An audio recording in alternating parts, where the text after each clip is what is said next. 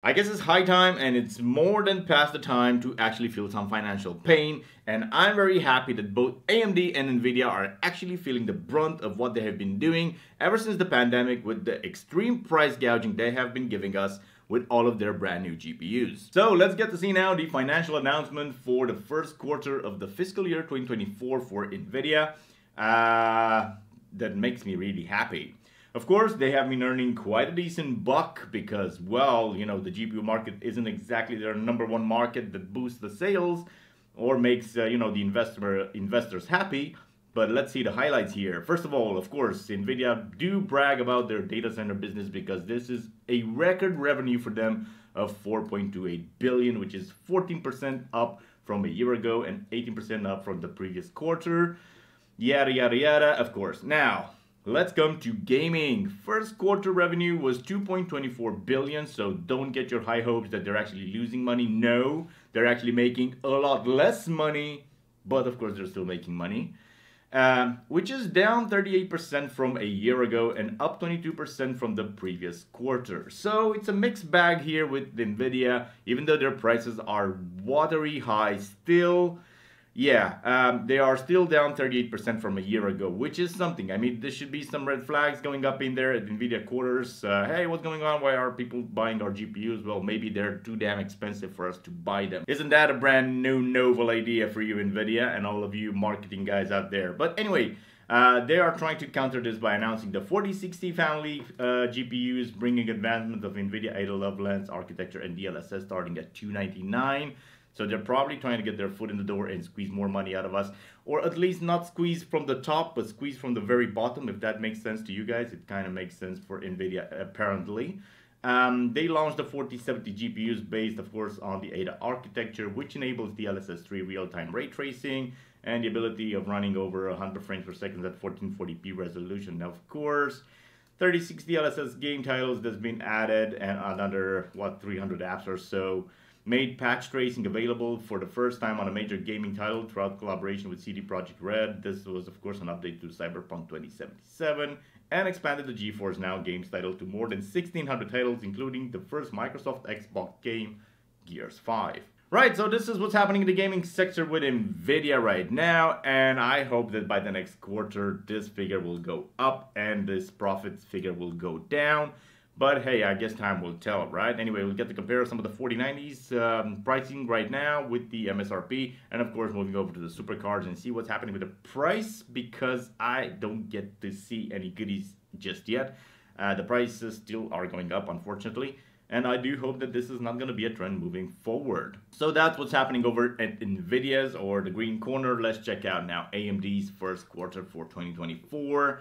Yeah, mumbo jumbo here from the CFO, Lisa Su, whatever. They are still making a lot of money. Let's just go over at the segment summary right here. Okay, record data center segment revenue. So basically, just as Nvidia, the brunt of the profits is not coming from the GPU market. It's coming from other places like, record data center segment. And of course, Nvidia has right here its data center business as well. So they're both moving in the same direction, having the brunt of the profit made from the data center business. And let's just hop on over here. Client segment revenue. Okay, this is the AMD 8000 series processors, which it's up 85% year over year, but overall the revenue has decreased by 6%, so that's something.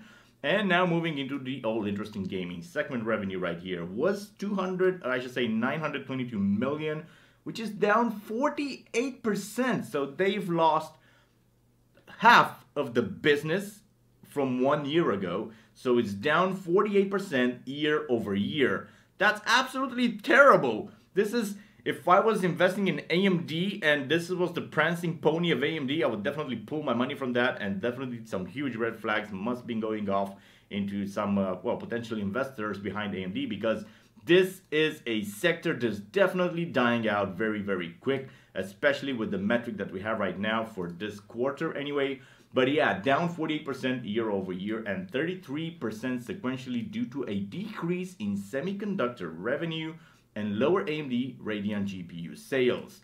So they are losing because people are not buying GPUs from them anymore, and well, they just throw in the punch in there with the semi-custom revenue being lower than expected. But that's 50% of year-over-year revenue that's been lost in this segment, which is a huge deal, and 33% sequentially. That's abysmal. That's abysmal. This is a huge red flag for AMD. I mean, Nvidia was faring and is still faring far better than AMD. They're still making money, of course, but definitely losing half your business in a year in one of the segments. That's catastrophic in my opinion. Hey, I guess that makes me a happy camper because we should see something moving price-wise in a positive direction for us, the consumers. Like you see in the car market right now with Ford laying off and Stellantis laying off people. They have to do something from a manufacturing standpoint in order to boost the sales. And that means, of course, lowering prices. So this makes me happy in the sense that I would like to see lower prices for GPUs moving forward, at least for a little while before they are trying to recap some of this market. And of course, trying to see what's happening. It's AMD, or I should say, it's AMD losing to NVIDIA. Is NVIDIA selling more GPUs? It looks like it at the moment anyway. I definitely know that the super graphics cards are faring better than the latest offering from AMD. But, you know, I'm all ears, so whatever you guys think, leave me down a comment in the box below. Let's go over through it and see what's happening behind the scenes. Alright, moving over to Newegg. First of all, let's get some sense into what's happening here for everybody that's not up to par or up to date with the pricing. So the 4090 performance was launched at $1,600 US. I'm looking at the 4090 because, well, basically I was expecting that the highest tier GPUs are going to be the first ones to be dropping off in sales because of that high price. But let's get to see if this really stands out in the real world. So 1600 USD, this is the price to beat right now. And moving over to Newegg, we have some very nasty surprises here. Starting off with this Asus RG 4090 at $2,000. My God, guys, my God. This Asus Stuff Gaming GeForce 4090 OC edition, 1800 bucks. My God. 4090 more than 2,000. Jesus. 4090 1800 bucks. 1800 bucks. 1800 bucks. My God. So this doesn't seem to be moving in the correct direction at all. And I don't think that Nvidia really cares about what's happening with its, I should say, gaming sector right here, because they are still keeping high prices, and apparently, of course, the partner or AIB partners are going to put some money on top of that, and of course, the sellers are going to put some pressure on top of that, and that's why you're getting to prices like more than $2,000, even though the MSRP was of $1,600, and that's something. All right, let's move over to the 4080 Supers. Let's see how the 4080 Supers are faring. 4080 Super. Let's see here, 4080 Super, MSRP, I should say, MSRP, right, there we go. 4080 Super, $999, let's see how prices are on Newegg right now. So, gaming, 4080 Super, 1,000 bucks. This is amazing. $1,100, $1,100, so $1,100, not, okay, $999, there we go. We have a PNY GTX 4080 Super at the same MSRP price with some $10 off promo. Anyway, oh my God, I was really hoping the prices are going to drop, but it doesn't seem to make any sort of sense right now, because the prices are actually quite going up and up and up, so they continue to grow. 1,100, 1,200, 1,500, yeah, okay, 10,000, oh, sorry, 1,000 there. Yeah, so it's absolutely abysmal what's happening right now. Let's see with a 4070 Super, 4070 Super, 4070 Super MSRP. There we go. So $599. Let's see what's happening here. 4070 Ti Super. Okay, Super 4070 Super $599. Okay, same one, lowest price there. 4070 Super $599. 4070 Super OC edition. Anyway, it's more. This is more. Okay, so $599, there we go, for a triple fan design here from Gigabyte. So the prices don't seem to be moving in the right direction at all, not with Nvidia, not at the moment. Anyway, yeah, so let's see. Let's check out some 4070 Ti Super. Maybe something's happening there. Right, 4070 Ti Super, Trinity OC Edition. Let's see here, Ti Super.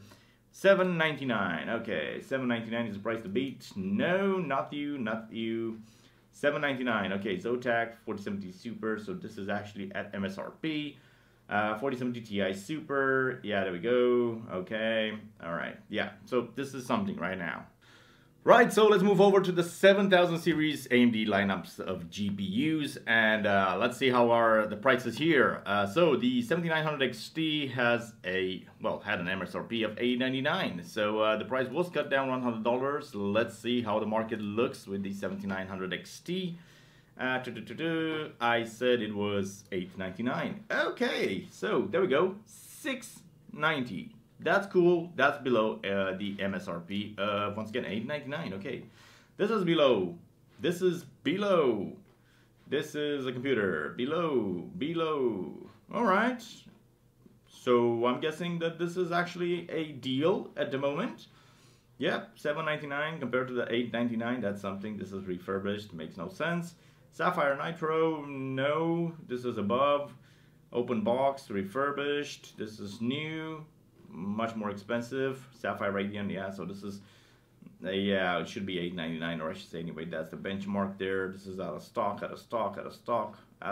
so these are all out of stock right here. So apparently Newegg sells the 7900 XT, not the OG edition, I should say, but definitely everything that you can be, or I should say everything that you can find online, especially on Newegg right now. I'm not affiliate though. It can be found below MSRP, which is, you know, a good sign showing us that actually a direction or a positive direction might be coming or continuing in the future with better deals for us as end consumers, which is fairly nice to see. All right, what about the 7800 XT? Let's see, 7800 XT, this is $499. 7800 XT, let's see if we can beat the $500 mark up there, or I should say MSRP. This is above, but just slightly. This is above just slightly. This is almost at the same MSRP level. This is slightly below, but not that much. Anyway, you do get it below. This is slightly above. This is on par. So yeah, there you go. You get a deal here. What is this Newegg deal? Because this is MSRP pricing. So you actually do get a deal right here on Newegg, because you get the Sapphire Nitro, the RX 7800 XT at $490. Well, compared to the $599, or I should say $499, sorry, that's $500. You are actually getting a deal on Newegg right now on an OG edition of the 7800 XT. So guys, this is the state of the market right now. This is what both AMD. So this is the state of the market right now, guys. This is what both NVIDIA. So this is the state of the market right now. This is what basically is happening with NVIDIA and AMD behind the scenes with their financial reports, and it doesn't really look good. It's not bad, not terrible for NVIDIA, although it is going down, but it is definitely a catastrophic move forward for AMD, losing half its business in just 1 year. As always, guys, if you like this video, you know what to do. Hit that like and subscribe button. Leave your comments down below. Let's get over what's happening here, and stay tuned and see you guys in the next one. Peace out.